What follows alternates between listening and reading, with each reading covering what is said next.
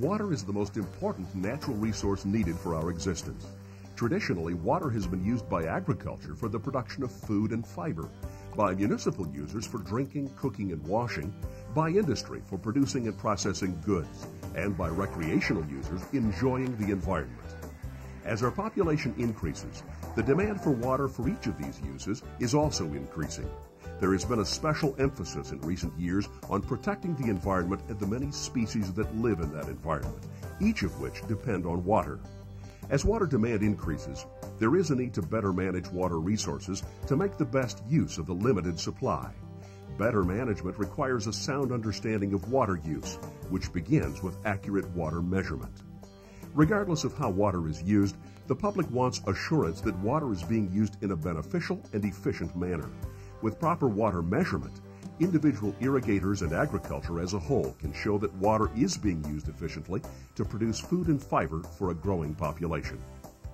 Accurate flow measurement is critical for proper water management, particularly at the individual farm level. When a producer knows the amount of water needed by a crop and has the ability to measure and apply the correct amount of water at the correct time, water is used most efficiently and optimum crop production can be achieved. In addition, by not applying more water than the soil can hold, leaching of water and chemicals below the root zone and into the groundwater can be controlled. Water measurement can reduce disputes among water users by promoting defined and equitable methods for allocating available water supplies. This is important whether the source is groundwater or surface water. An irrigator wants to know that they are getting the same amount of water as their neighbor. The question of being equitable is only amplified when water restrictions due to declining water tables or inadequate snowpack limit the amount of water available for irrigation. Although not popular, most often the purpose of the restriction is to protect a finite groundwater supply or stretch a limited current year surface water supply. In addition to the quantity issue, many areas use water restrictions to protect water quality. Again, by preventing over-irrigation, leaching can be controlled. Keep in mind, when the water supply is limited, water measurement becomes even more important. Measuring water delivered from wells and pumps is necessary to evaluate the overall performance of an irrigation system. Poor well and pump performance can lead to wasted water and higher pumping costs, while adding no benefits to crop production. In fact, it has been shown in many cases that too much water can reduce crop yields and crop quality. If agriculture cannot define where and how water is being used in their industry, it will become more difficult to compete with other users that do measure their water use. Water measurement improves an individual irrigator's water management capability and helps to define the amount of water needed for crop production. We measure many agricultural inputs. For example, we plant a specific number of seeds per acre. We apply chemicals based on the pests we have and what the label says, and soil samples are taken and then used to calculate the kind and amount of fertilizer needed. Why not measure water? It's the most important natural resource we have for crop production.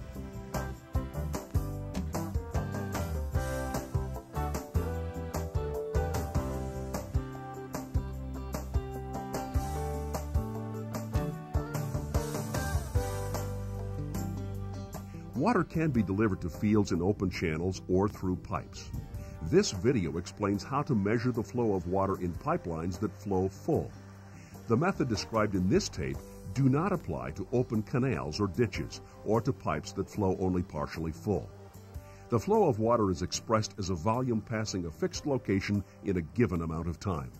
In a simple example, the volume of water leaving the hose and entering the bucket is 5 gallons in 30 seconds, or 10 gallons per minute. Water flow rates are expressed in a manner similar to the way one might state the capacity of a grain auger. Common units of measure for grain flow through an auger might be bushels per hour, whereas common units of water flow measurement are gallons per minute. In both cases, we express flow rate as a volume per unit time. The flow rate of water is also commonly called the discharge. Another common unit for expressing water flow rates is cubic feet per second, or CFS, sometimes called second foot. A cubic foot is the volume of a cube that is 1 foot wide by 1 foot tall by 1 foot deep, or about 7.5 gallons. A flow rate of 1 cubic foot per second is equal to about 450 gallons per minute. In addition to knowing the flow rate at a given moment, one often needs to know the total volume of water delivered over an extended length of time, perhaps for billing purposes or to document a single irrigation event or seasonal water use. The total volume of flow can be computed by multiplying the flow rate by the amount of elapsed time. In our example, if we ran water from the hose for 10 minutes, we would deliver 100 gallons of water, or 10 gallons per minute, multiplied by 10 minutes. Most flow meters today have the capability to perform these calculations automatically and display both an instantaneous flow rate and an accumulated volume. A common unit of measure for water volumes is the acre-foot, which is the volume of water needed to cover a 1-acre area to a depth of 1 foot. An acre-foot is equal to 43,560 cubic feet. To determine the volume of water delivered in acre-feet, multiply the flow rate in CFS by the elapsed time in seconds, then divide by 43,560. A flow rate of 1 CFS for a duration of 1 day will deliver a volume of about 2 acre-feet. Using a stopwatch and a bucket to measure water flow is a direct method, but is often impractical when the flow rate is large or when the water cannot be easily diverted into a bucket or other container of known volume. As a result, water flow in pipelines is usually measured indirectly, using sensors that measure physical properties of the flow, such as its velocity, and then relate these to the flow rate using tables, charts, or equations. Two principal approaches are common when measuring flow rates through full pipes. The first is to measure the velocity of the flow in the pipe and then calculate the flow rate using the equation Q equals V times A. Where Q is the flow rate or discharge, V is the average velocity or speed of the water moving through the pipe, and A is the cross-sectional area of the pipe. This equation is called the continuity equation. If the velocity and area are expressed in feet per second and square feet, then the computed flow rate will be in cubic feet per second. Many different methods are available for measuring the velocity, and flow meters are often named according to the method used. A complication of using methods based on measurement of the velocity is the need to measure the average velocity. As shown here, the velocity of the water flowing in a pipe varies across the width of the pipe. The velocity is generally highest at the center line of the pipe and lowest at the edge of the pipe due to friction between the flowing water and the pipe wall. This is true even in very smooth pipes. Fortunately, the shape of the velocity profile tends to be very consistent in straight pipes. As a result, velocity-based meters can measure the velocity at the center line of the pipe or at a specific distance from the pipe wall and then relate this measurement to the average velocity. Sometimes the velocity profile in a pipe is skewed by the presence of gates, valves, or elbows, which cause the flow to concentrate on one side of the pipe. When this happens, the relationship between the measured velocity and the average velocity changes, making flow measurements inaccurate. For this reason, most flow meters should be installed in a straight reach of pipe whenever possible. The recommended length of straight pipe upstream and downstream from a meter is usually specified by the meter manufacturer as a multiple of the pipe diameter. It is important to follow the manufacturer's installation recommendations for proper operation. The second common approach to pipe flow measurement is to determine the amount of energy or pressure needed to drive flowing water through an opening of known dimensions. The pressure is often expressed as the head, or the vertical height of water in a tube connected to the pressurized pipe. An equation is used to compute the flow rate as a function of the difference in head between 2 points on the device, usually one on the upstream side and one downstream. The equation relating to the head difference and the flow rate is based on the physics of the device and the flow through it. This equation usually includes calibration factors developed through laboratory testing. Flow meters based on this principle are usually named after the device across which the head difference is measured, such as an orifice plate flow meter or a Venturi meter. Although these energy-based devices do not measure the velocity of flow in the pipe, the velocity profiles we showed earlier are still an important consideration. The laboratory testing used to develop the calibration factors for these devices is based on the assumption of a well-developed symmetric velocity profile approaching the device. This flow condition is again ensured by locating the device in a length of straight pipe, well downstream and upstream from flow disturbances caused by valves, elbows, or changes in pipe size. If the velocity profile is skewed, the calibration factors will be incorrect and the measured flow rate will be in error. We will now discuss several specific types of flow meters encountered in agricultural piping systems. We will explain briefly how they work and describe some advantages and disadvantages and typical applications. Propeller meters are a common velocity-based method of measuring flow. The propeller rotates on an axis aligned with the pipe axis, and the rotational speed of the propeller is proportional to the flow velocity. To get an accurate measurement of the true average velocity in the pipe, the meter must be located at the center line of the pipe, and the propeller diameter should be 50 to 75% of the pipe diameter. Propeller meters can be installed at the downstream end of a pipe where it discharges into an open channel if the pipe is flowing full at the outlet. Propeller meters can also be installed at in-line locations. Propeller meters are susceptible to errors caused by clogging with debris and sediment working its way into bearings. A paddle wheel meter is similar in concept to the propeller meter, except that the axis of rotation is perpendicular to the flow direction. Paddle wheels sense the velocity at a specified distance from the wall of the pipe. From this measurement, they estimate the average velocity and thus the flow rate using a calibration equation. Paddle wheel meters must be inserted into the pipe an exact distance specified by the manufacturer so that their calibration is accurate. Paddle wheel meters can be made portable using the pipe saddle installation kit shown here. Vortex shedding flow meters are based on the fact that in a certain range of velocities, an obstruction placed in the flow will cause alternating vortices to be shed from the edges of the obstruction. The frequency at which the vortices are shed varies with the flow velocity. This phenomena explains the ripples observed in a flag on a windy day. Vortices are shed in an alternating pattern from the edges of the flagpole. In a vortex shedding flow meter, a sensor downstream from a specially shaped obstruction measures the frequency of the vortices. This allows the flow velocity to be determined and a flow rate calculated. The obstruction is usually located off the center line of the pipe, a specified distance from the pipe wall. Manufacturer's specifications tell how far to insert the meter for use in pipes of different sizes. Vortex shedding flow meters are economical and cause only a slight disturbance of the flow. A variety of flow meters are based upon the device known as a pitot tube. A pitot tube is a small open tube pointed directly into the flow. The height to which water rises in the tube indicates the velocity. Alternately, the pressure in the tube can be sensed and will also increase in proportion to the velocity. Commercially packaged meters based on the pitot tube concept are available, such as the Collins meter, often used for flow measurement during pump and well tests. Acoustic velocity meters are generally non-invasive, presenting no obstruction to the flow. The sensing element is a set of one or more transducers that send sound waves through the flowing water. On large pipes, the transducers may be permanently installed in the walls of the pipe, while on smaller pipes, the transducers may be clamped onto the exterior of the pipe. Such systems are generally portable and capable of measuring flows in pipes of varying sizes. Acoustic flow meters can be based on two different acoustic principles. Transit time meters, sometimes called ultrasonic flow meters, send sound waves back and forth between two transducers, in an upstream direction and then in a downstream direction. The difference in travel times provides an indication of the flow velocity along the acoustic path between the transducers. This velocity can then be used to compute the flow rate.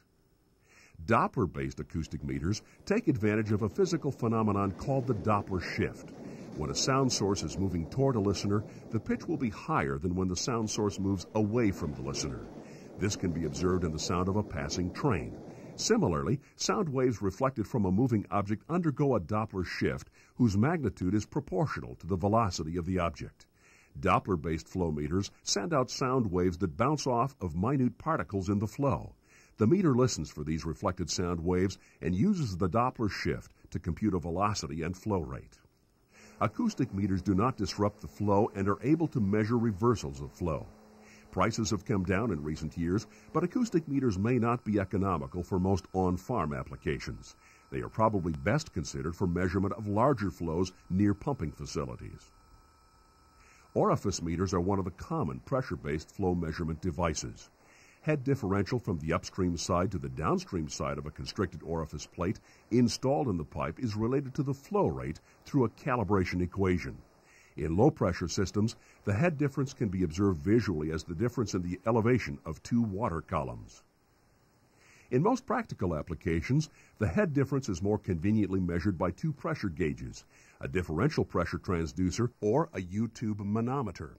The pressure transducer allows the flow measurement to be stored in an electronic data recorder.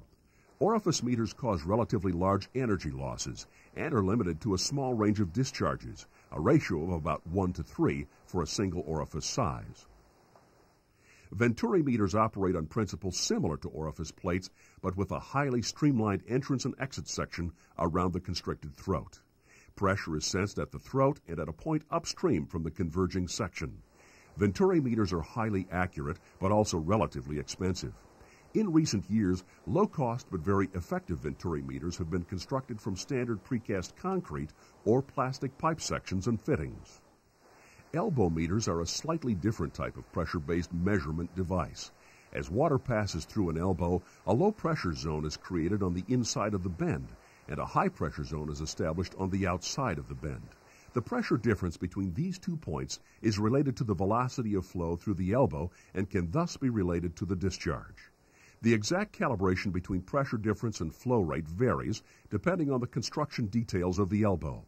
Many standard sizes and types of elbows have been calibrated, and research is ongoing to develop calibrations for new varieties. Although it would be unusual to install an elbow specifically for flow measurement, existing elbows in agricultural pipe systems can offer inexpensive opportunities for reasonably accurate flow measurement. In addition to the velocity and pressure-based meters we have shown, there are devices available that exploit other properties of flowing water to make discharge measurements. In an electromagnetic flow meter, a magnetic field is established through a special pipe section constructed from a non-magnetic, non-conductive material. Water, which is a conductor of electricity, passes through the magnetic field and creates a voltage difference between electrodes located on opposite sides of the special pipe section. The discharge through the meter can be calculated from the measured voltage. Electromagnetic meters are non-invasive but relatively expensive compared to other pipe flow meters. These meters also have the ability to measure reverse flow. With the information we have presented here, you should be able to select a type of meter that will meet your needs.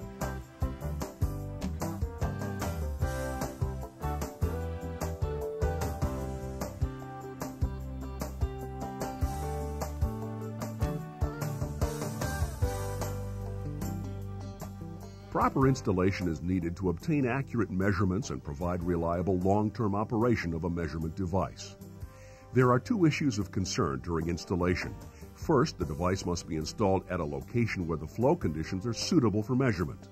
And second, the device must be properly installed so that it accurately measures the intended flow properties, such as velocity or pressure, that are used to determine the flow rate.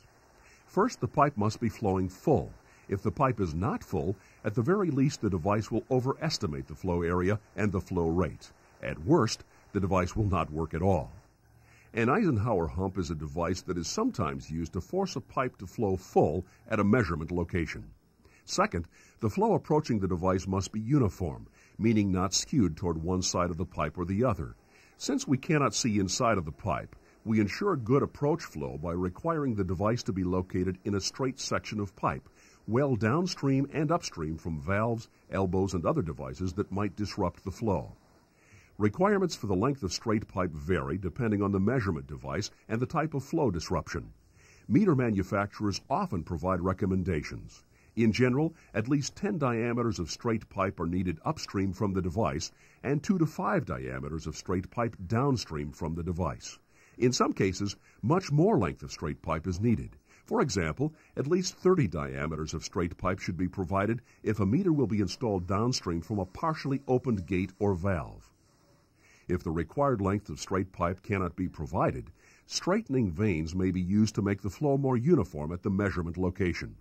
However, straightening vanes add cost and increase maintenance and should be used only at sites where there is little debris in the water. For straightening vanes to be effective, they should have a length of at least 2 times the pipe diameter. Accuracy and dependability of flow measurement can be improved by proper orientation of a device during installation. Because air bubbles will collect near the top of a pipe and sediment will collect near the bottom, it is usually best to install measurement devices so that sensing elements, such as pressure taps, velocity sensors and acoustic transducers are on the sides of the pipe, or at least not at the exact top and bottom. When a measurement device must be installed downstream from elbows, valves, or other devices that disrupt the flow, better measurement accuracy is usually obtained by orienting the device so that sensors are 90 degrees out of the plane of the elbow or the plane of the valve motion. For example, if a valve moves vertically to open and close, the sensor should be placed on the sides of the pipe. Pipe flow measurement devices should always be installed at a location where the pipe diameter is constant and known.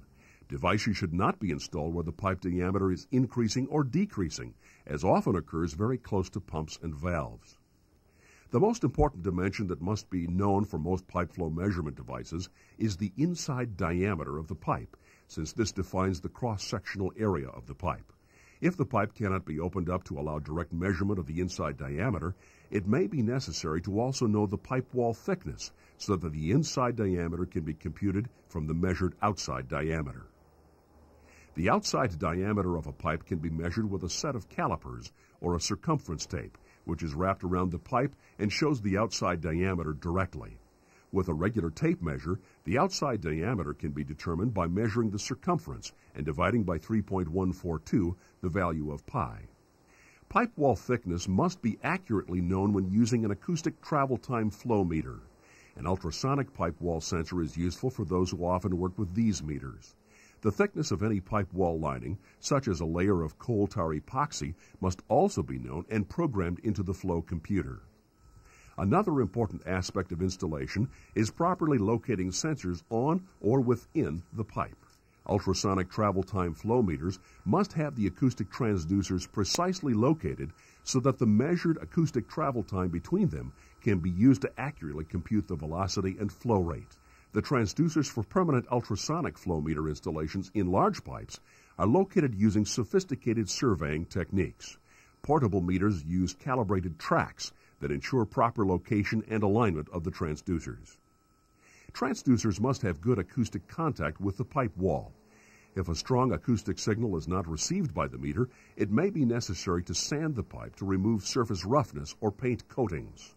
An acoustic gel is also applied to the pipe wall surface to improve the transmission of the acoustic signal into the pipe. This gel may have to be cleaned up and replaced on a regular interval if the meter is left in place for an extended period of time. Sensors placed inside of a pipe must also be properly located. Propeller meters require that the propeller be located exactly on the pipe's center line. If they are off-center, they will usually underreport the flow rate. Propeller diameter should be about 1/2 the inside diameter of the pipe so that the meter provides a good indication of the average velocity, not the maximum velocity that occurs at the center line of the pipe. Vortex shedding flow meters and paddle wheel type meters shown earlier are intended to be located off-center, but at precisely specified positions. They measure the velocity at a specific position within the velocity profile, and an algorithm within the meter then converts this into a flow rate. If the sensor is located at a position other than the one assumed by the meter's algorithm, the calculated flow rate will be in error.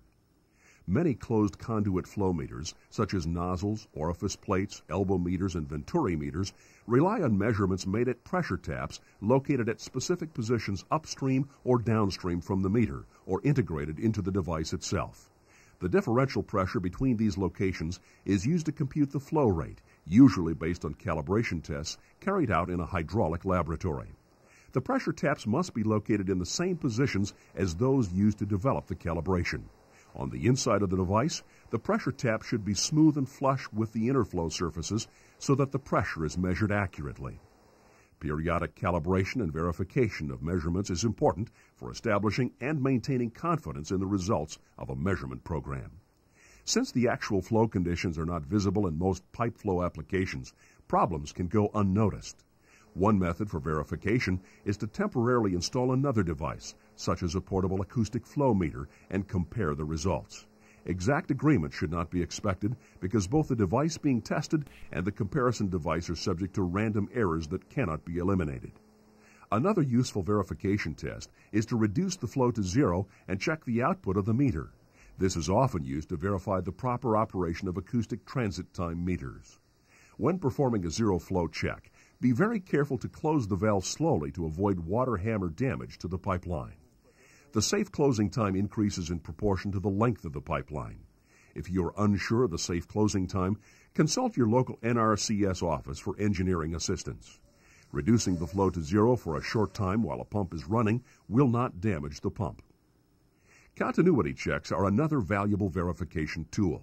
In a closed pipe system, the sum of the flows into a junction and the sum of the flows out of a junction should be equal.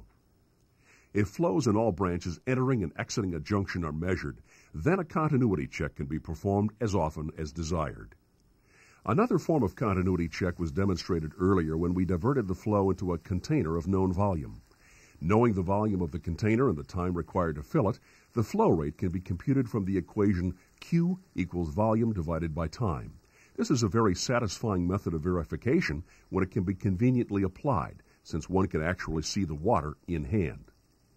Preventative maintenance is essential for proper operation of flow measurement devices. Inspection and servicing on a routine basis can greatly extend life expectancy and maintain accuracy. For best results, follow the manufacturer's recommended maintenance program. Each meter or device may have maintenance needs specific to that particular make or model. Maintenance of flow measurement equipment can be divided into two categories: ongoing seasonal operation and off-season maintenance.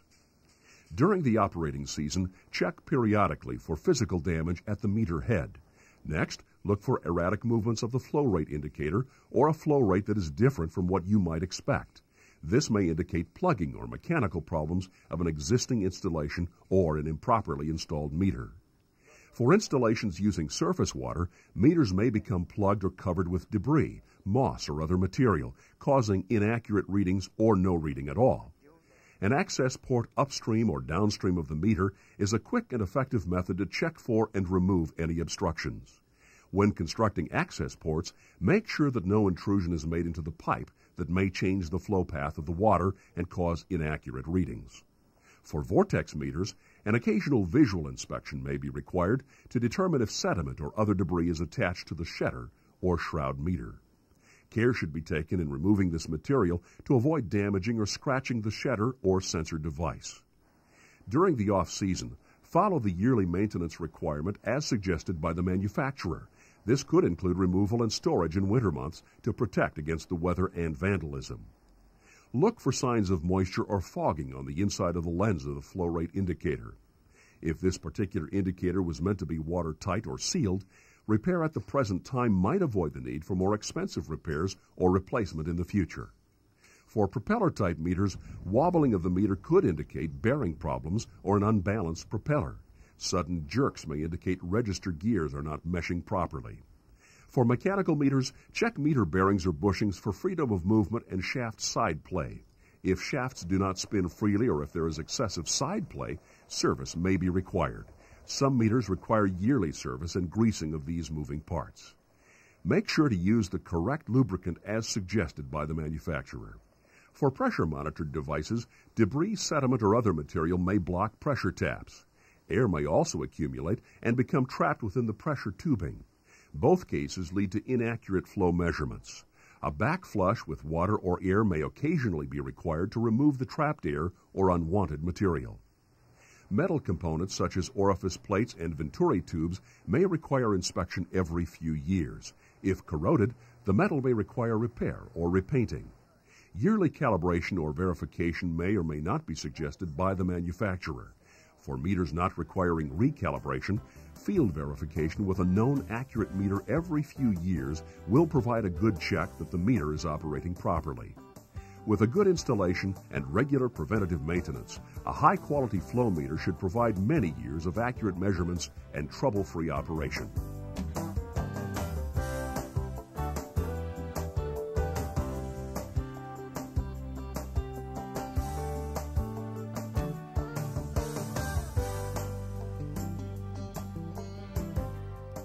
One of the most important and often overlooked reasons for measuring water is to improve on-farm irrigation water management. This section of the videotape shows several ways to use water measurement data. With these methods, you can increase your overall irrigation efficiency, reduce runoff, decrease the likelihood of leaching chemicals below the root zone, and reduce pumping and operational costs. Earlier in this videotape, We define flow rate as the volume delivered per unit time. For flow through pipelines, flow rate is often expressed in gallons per minute, or GPM. In contrast, flow rates in open channels are often expressed in cubic feet per second, or CFS. To compute the volume of water delivered over an extended period, we multiply the flow rate, Q, by the elapsed time, T. If the flow rate is 10 gallons per minute and the elapsed time is 10 minutes, then the volume is 100 gallons. Water volumes can also be expressed in terms of the area that a given volume of water covers, A, and the depth of coverage, D. The volume is the product of the area and the depth. Equating the volume delivered to the volume applied, we obtain a useful equation relating the flow rate, the time of application, the size of the field, and the depth of application. The product of the flow rate, Q, and the elapsed time, T, is equal to the product of the irrigated area, A, and the depth of application, D. If any three of these quantities is known, the fourth can be computed. Before we illustrate the use of the equation, we need to talk a little more about units. For convenience, we often express the field size in acres, the depth of application in inches, and the time of application in hours. The units of our equation will be consistent if we then express the flow rate in units of acre inches per hour. This is still a volume per unit time, with the unit of volume being the acre inch. The acre inch is the volume of water needed to cover a 1 acre field to a depth of 1 inch. Similarly, the volume of water that covers a 1 acre field to a depth of 1 foot is called the acre foot. There are several convenient relationships between the different units used to express volume and flow rate. Some of the more important conversions are shown here.